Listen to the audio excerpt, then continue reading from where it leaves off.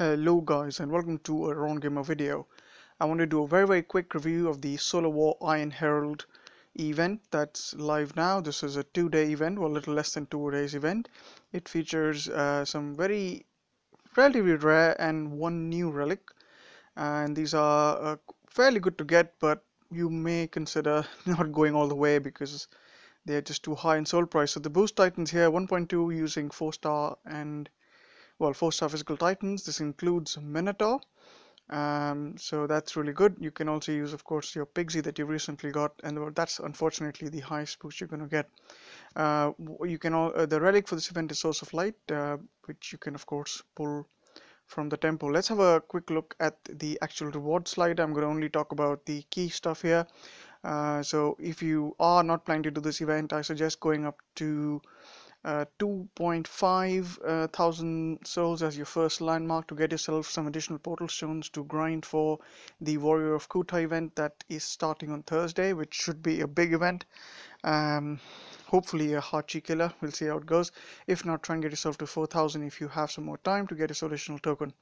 But that's probably where you want to stop. But if you do have additional time, try and get yourself to Orb of Life, and this is one which I'm actually missing. And Orb of Life gives you resistance to earth and fire for all your elements along with some true damage. This is a pretty rare relic. Notice the resistance to earth could make it very useful if we have a physical titan a physical troop buffing titan that comes up. And remember, Hachi Goliaths are earth, so this could be an important relic. For that, you have the Ancient Sling, which offers troop damage 30% on the first slot when max, along with some archer and titan armor piercing. Now, all of these relics are universal because when you talk about troop damage, and you can equip it on basically any other titan. So it's these are very good relics, and definitely worth the price at 8,000 souls.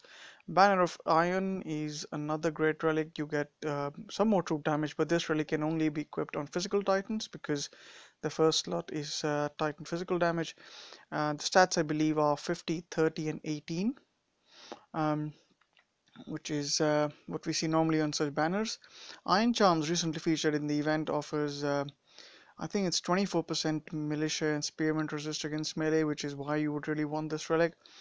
Again, all these relics tying in gives me an intuition that the Warrior of Kuta, whether we're going to see Norgol, as many people are speculating, as I'm speculating as well, could be a physical infiltrator. Of course, time will tell. Trumpet of Iron is the new relic in this event. Notice there isn't any troop damage relic, and in fact this relic looks very similar to another relic already in the game, Banner of Storm, which is interesting that it shows sort of that. But looking at the trumpet there, I feel the stats are going to be 50% Titan troop damage, and it's going to be either 12 or 16% all troop critical, and the last slot is going to be between 16 and 30. But because this price so high at 15, I kind of have a feeling it's either 24% Titan and troop armor piercing or 30% Titan troop and armor piercing. That's not going to be more than that though. So, but there's that. The all troop critical can be quite useful. And again, if we do see a very strong physical infiltrator, then this might be a very good fit for that.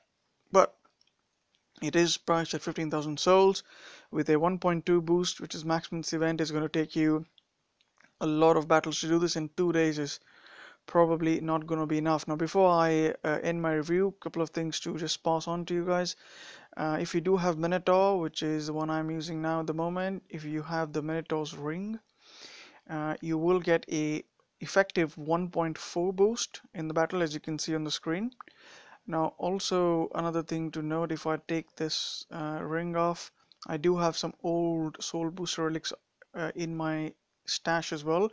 All of these will also work. So I had this from the the one before last raid boss event. So there you go. This is a 4-star relic, and you get the boost for this event. Right, guys, I think that's it for this video. I hope you are good to the point you want. Personally, I don't think the relic is worth 15,000 souls, especially if you do not have the relics, but at least try and get yourself to either 2,500 or 4,000 souls to get those extra tokens, gems, and portal stones. Alright guys, that's it for this video. Catch you all in another one.